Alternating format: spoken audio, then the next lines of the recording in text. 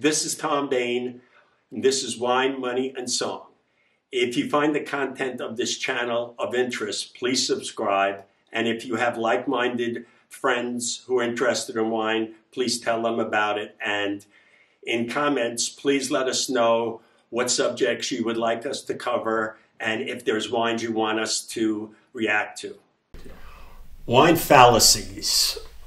Many people think that there are strictly written rules in enjoying wine. Now, a lot of them have been accumulated over centuries. So I want to dispel some of the wine fallacies and folklore that has grown up in the wine industry. First is, certain countries make the best wines. Let's say the French produce the best wines in the world. Now, they produce some of the great wines in the world, there's no doubt. But if you talk to people in Italy, I think they might have a different feeling about it. And you talk to the people in Napa Valley, they might have a different opinion of that. So it's very subjective what best is, and understand that. Understand that no one makes the best wine. You decide yourself what you like the best. And believe it or not, your taste will change over time. That's first wine fallacy. Second is about oak barrels. Now, oak barrels, supposedly, you use new oak barrels and you're going to have a better wine. Now, I know in California that I've had wine growers tell me that whenever they use oak barrels for the Chardonnay, it adds about $10 or $15 more per bottle because the oak barrels cost so much. Now, why do you use oak barrels?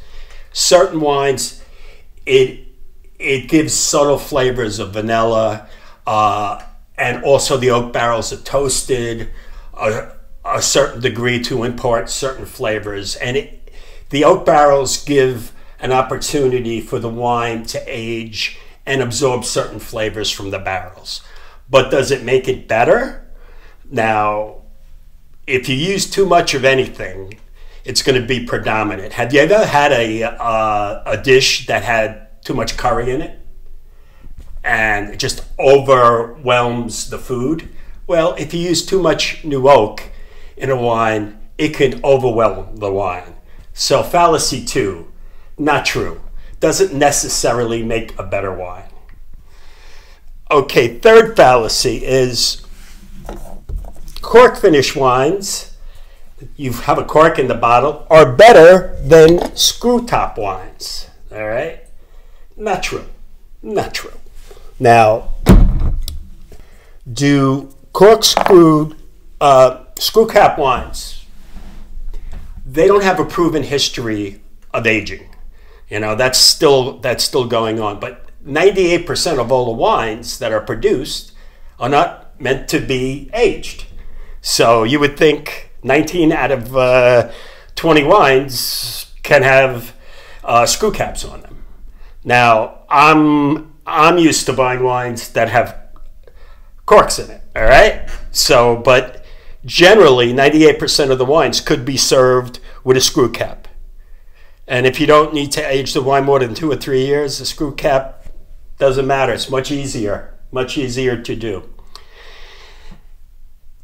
Fourth fallacy. When you go to a restaurant, they pull a cork out, they hand you the cork, and they want you to smell the cork. Smells like a cork. Why do they do that? Now, a lot of restaurants don't do that anymore, but the reason why you smell a cork, you're trying to smell if there's any mold or mildew in the cork, and if it is, there's a chance that it has passed through the cork and into the wine. But why smell the cork? Taste the wine. Now, I popped the cork of a young Rioja the other night, and the cork really stunk of mildew, really stunk. And I says, we're going to have a problem. I poured the Rioja in a decanter, poured it, perfect, no problem. So smelling a cork, it's really weird. Smell of a cork. You don't have to do that. Smell the wine. Okay, here's a big one. Certain wines need certain glasses.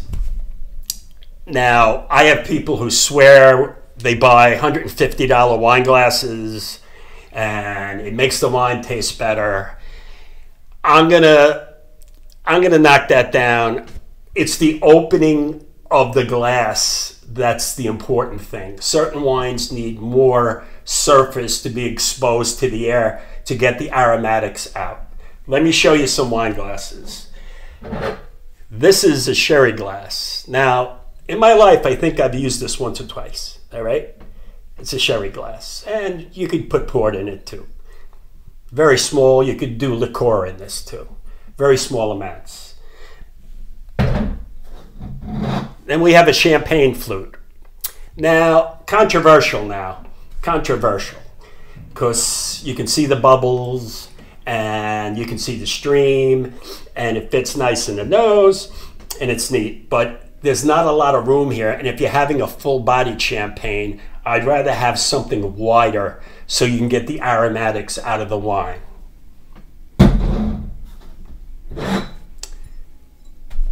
This is what I consider to be a white wine glass, especially good for Riesling, Sauvignon Blanc, light-bodied wines. And easy to drink, nice and comfortable in the hand.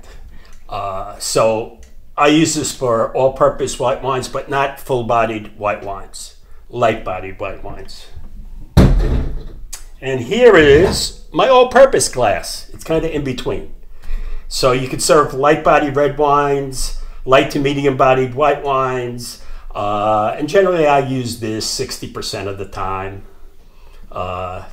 And it feels comfortable in my hand, which is important for a wine glass, to be comfortable in your hand.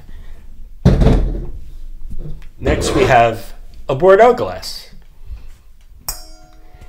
Bordeaux glass has a lot of surface, and you swirl it around and you can get the aromatics out of the Bordeaux. And the wine changes as it's opened, so this affords a wine good oxygen level exposure and you get the full nose of the wine. Then we have the big glass, which is a Burgundy glass, but can also be used for Nebbiolo, which means Barbaresco, Barolo, and maybe some Tuscan wines. I don't know. I would rather use other glasses for Tuscany wines. But this is a Burgundy glass, very big. They're big glasses. They can fit. This is like 15 ounces or so, and you really don't want to fill it up for 15 ounces because it's heavy in your hand and it's tiresome to lift up and down. So those are the glasses. Okay. And another fallacy. Red wines should be served at room temperature. Now, what's room temperature? Depends on the house. But generally red wines, full-body red wines, I'd say about 65 to 70 or 65 to 67 degrees, like Chateauneuf de Pape, really big wines, Southern Rhone wines, some of the bigger wines from Italy, Napa Valley, Cabernet, mountain Cabernets especially. But if you're having lighter bodied red wines, they should be served about 60 degrees. And Beaujolais, which is made of Gamay, even cooler. So what do you do to cool them down? You don't chill red wines, you cool them down. Difference, okay? Chilling is making them cold. Cooling them down, you pop them in for a half an hour in the refrigerator, 45 minutes, and it cools them down to get to the proper temperature. Once you open a bottle of wine, this is the next wine fallacy, all right? You open it up and you only drink a glass or two. Now this is a white wine and you could put the top back on, put it back in the refrigerator, and it'll last a week or so before going downhill. But if it's a red wine, you drink 2 glasses. What you should do is have a bottle like this. And it's a half bottle. You open the bottle knowing you're going to drink a glass or 2. Open it up, fill it up to the top, and then put a top in it. This is a glass stopper. It's not a cork, and I find that very handy and very aesthetically pleasing. So you don't have to, and that'll last for weeks, sometimes a month or two, just depending on the wine. So you don't have to finish the wine. You could store it and have it later. Another fallacy: red wines should be crystal clear. They should be crystal clear. And that is not true. There are many wines that are made very naturally, and they're not fined or heavily filtered. So there's natural sediment that's in the wine. Now, the wine won't be clear, but when you put it down, the sediment will go down to the bottom, and be careful not to pour the sediment. The one thing a wine should not be is cloudy. Having sediment and natural deposit, it's different than cloudy. Cloudy is a bad sign that there's something wrong with the wine, all right? Sediment, a little particulars there that are natural are fine. Let it settle. But if a wine's cloudy, I would expect you might have a problem. And here's the biggest fallacy is you pay more money for a wine. The more expensive a wine is, the better the wine is. Not true. Not true. Now, you pay a lot of wine, you pay $10 for a wine, you pay $100 for a wine, you expect it to be a better wine. Is it 10 times better wine? No, generally not. Generally not. You pay high premiums in wine for very slight differing characters in a wine.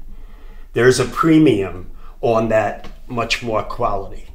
So just because you pay more, you could pay more from a famous estate that gets a lot of money each year, but if you buy an off vintage, that's not a great vintage, and you buy another wine that's from a good vintage, but a third of the price, it could be better. So understand that. That is so important to understand. Just because you're paying a lot more doesn't necessarily you're getting that much more quality or even better than the other wine that's priced more value-wise.